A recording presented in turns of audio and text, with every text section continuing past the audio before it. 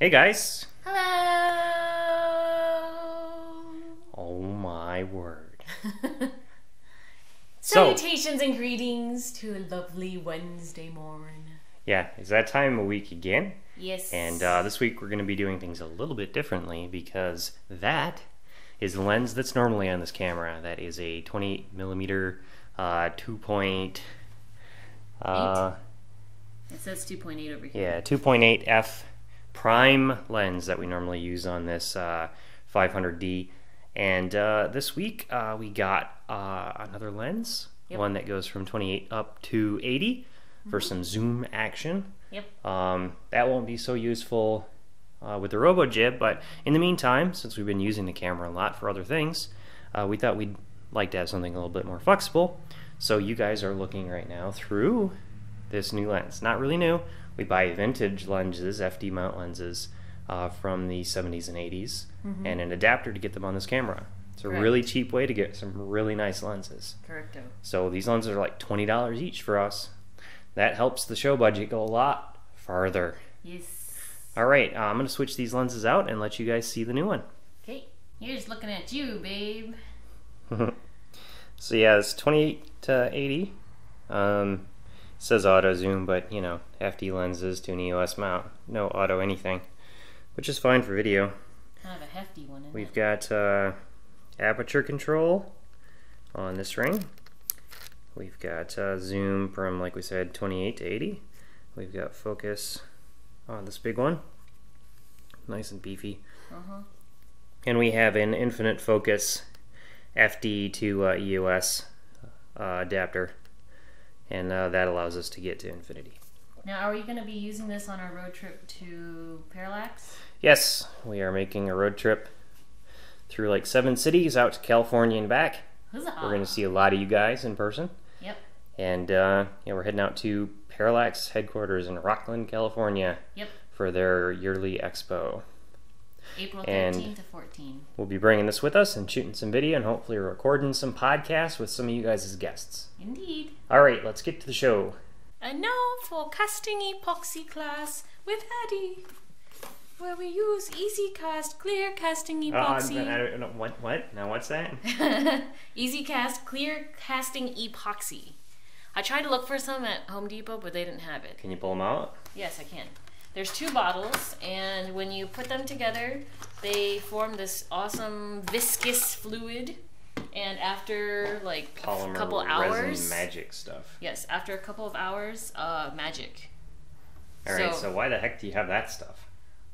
Because I want to make a cool heart pendant that will show off. So this is part of your the heart project. LED flashing, actual like nerdy nurse, cardiovascular, accurate timing mojo. Right.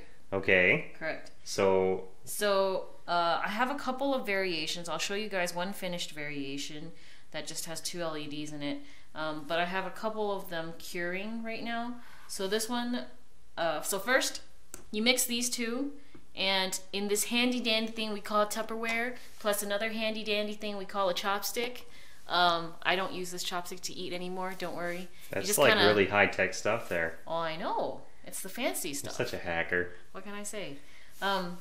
So then I mix them. I kind of eyeball how much there is, you know, of each, because you need a 1-to-1 ratio. And then I just pour it into these cute little candy molds that I found online, obviously. What is that a mold of? A heart. Like an anatomically correct heart. Why would anybody want a candy making mold in the shape of an antenna? And that's gross. Well, for Halloween and such. I've seen worse. I've seen brains. It's gross. So you're Zombies would using appreciate it, but basically a jello mold to make hearts. Clear hearts with LEDs inside of them? Correct. And actually my newest rendition has fiber optics in them. You're putting fiber optics inside of your cast hearts. Yes. So to pipe the light to where, what were those things you were talking about? The cardiac conduction pathway. Yeah.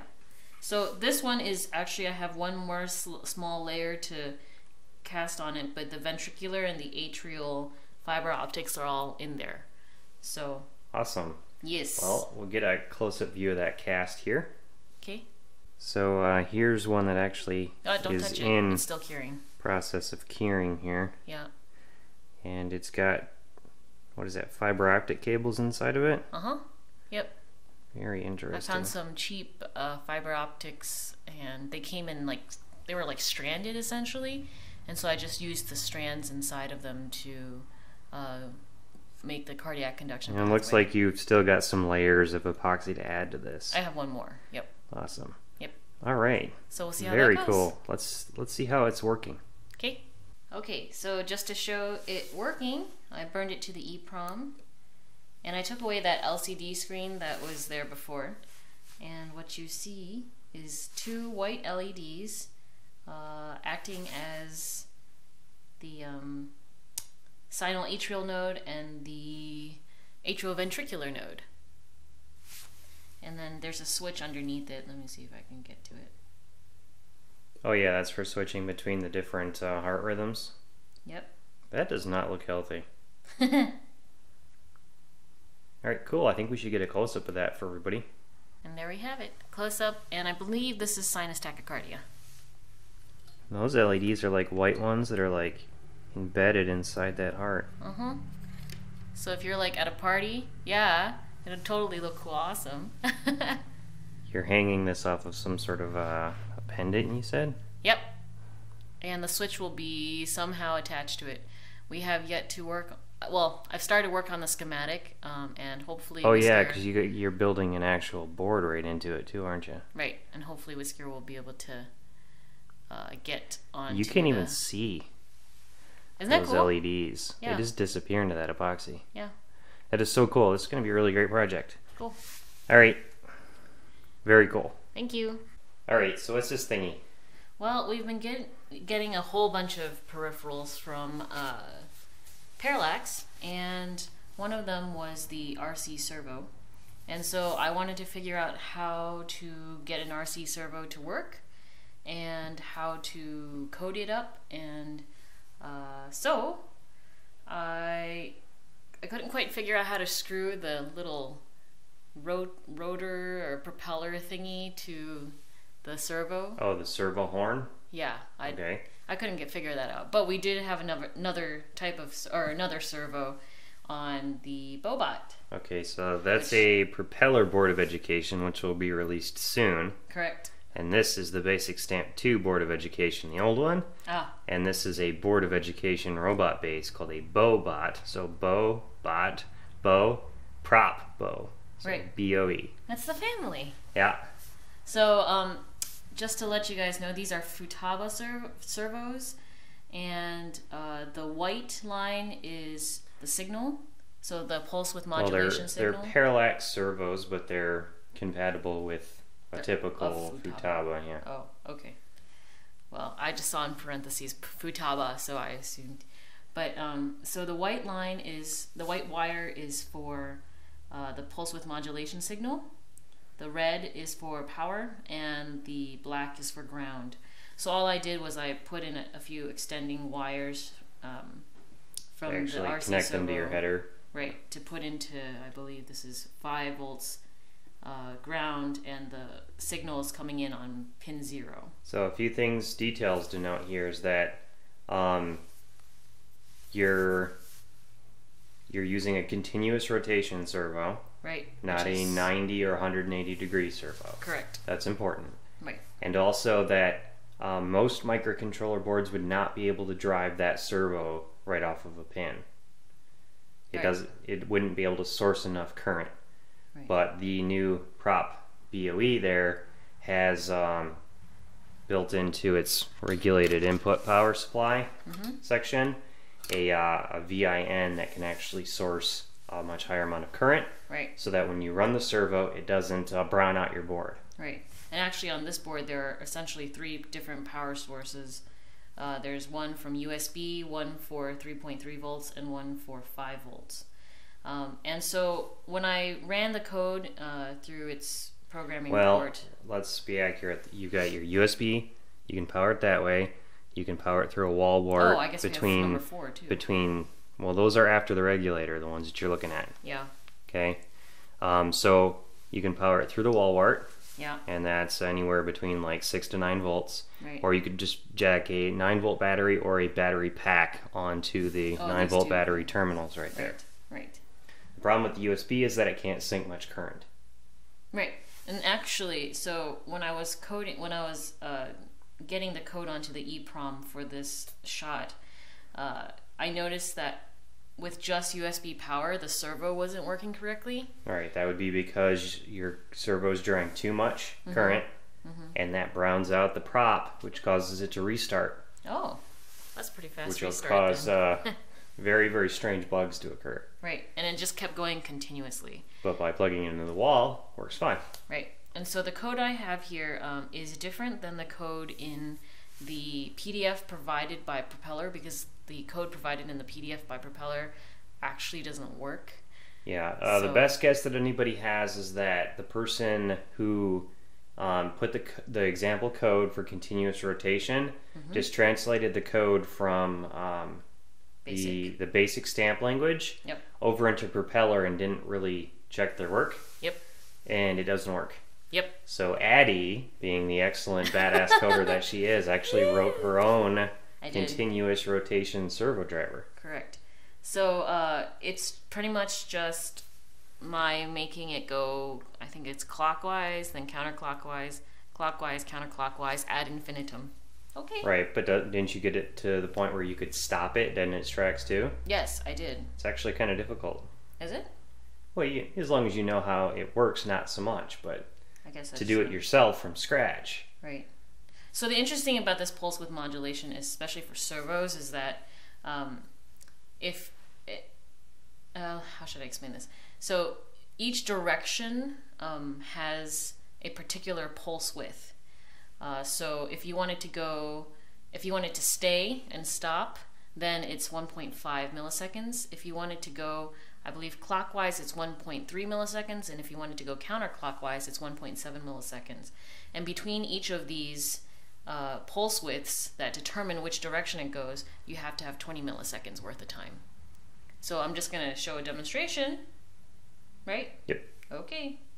I'm going to turn it on.